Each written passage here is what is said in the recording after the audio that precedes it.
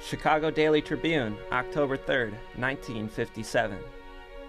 Dr. Karl P. Schmidt, famed snake expert, made a detailed scientific record of the effect of the poison from a snake bite. He made the record while he was dying. What follows is his diary, a look into the mind of a doomed man, a scientist curious to the end.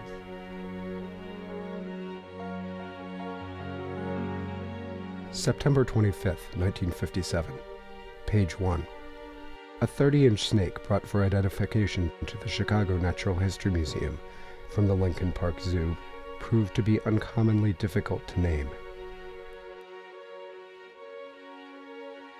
It was known to be an African snake, and with the characteristic head shape, oblique and keeled dorsal scales, and bright colored pattern, should have offered no difficulty.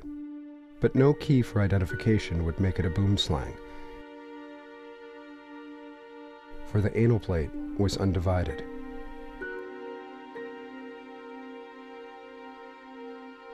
That it was nevertheless a boomslang, dysphylatus typus, was dramatically attested by its behavior.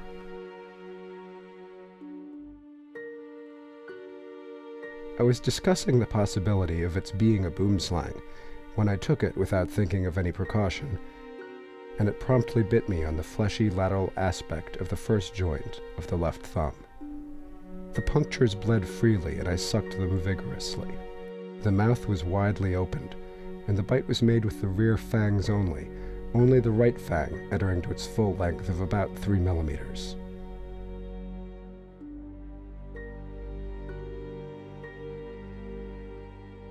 Page 2. 4:30 to 5:30 p.m. Strong nausea, but without vomiting, during trip to Homewood on suburban train. 5:30 to 6:30 p.m. Strong chill and shaking, followed by fever of 101.7 degrees. Bleeding of mucous membranes in the mouth began about 5:30, apparently mostly from gums. 8:30 p.m. Ate 2 pieces of milk toast. 9 to 12:20 a.m. Slept well. Urination at 12:20 a.m. Mostly blood, but small in amount. Took a glass of water at 4:30 a.m., followed by violent nausea and vomiting, the contents of the stomach being the undigested supper. Felt much better and slept until 6:30 a.m. Page 3. September 26th, 6:30 a.m. Temperature 98.2. Ate cereal and poached egg on toast, and applesauce and coffee for breakfast. No urine, with an ounce or so of blood about every 3 hours. Mouth and nose continuing to bleed, not excessively.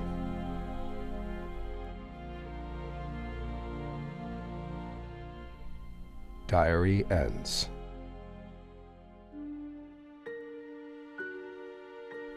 September 26th, 1:30 p.m.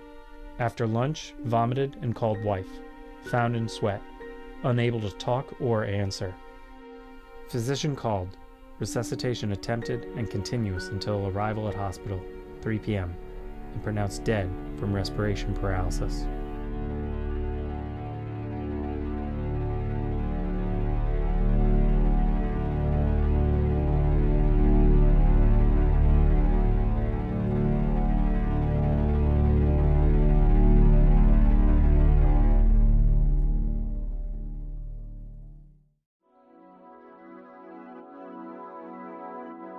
Boomslang venom affects its prey rapidly. For example, 0.0006 milligrams of the stuff can kill a bird in just a few minutes. Venoms like the boomslangs cause disseminated intravascular coagulation. That's when the body makes so many tiny blood clots that it runs out of its clotting ability, causing the snake's victim to bleed to death. So a bird dies in just a few minutes. Karl P. Schmidt, not being a bird, succumbed to the effects of boomslang venom in 24 hours.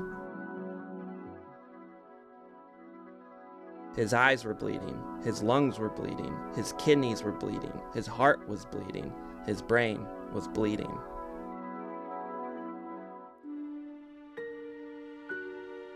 The Chicago Daily Tribune reported that Schmidt was asked if he would see a doctor the morning after the snake bite, just hours before he died. To that, he replied, no, that would upset the symptoms. Was this a case of curiosity killing the scientist? News stories about Schmidt said he didn't believe the snake delivered a lethal dose of venom.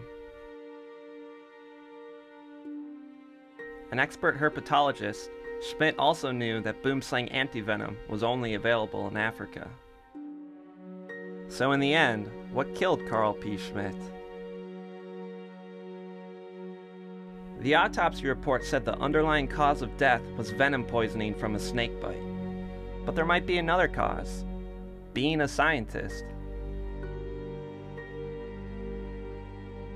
Maybe he underestimated the venom's effects, or maybe without access to boomslang antivenom, he accepted his death.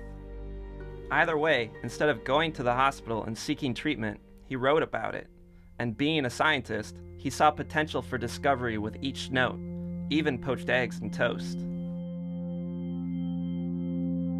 At the edge of death, most of us would step back, but not Karl P. Schmidt. He jumped into the unknown.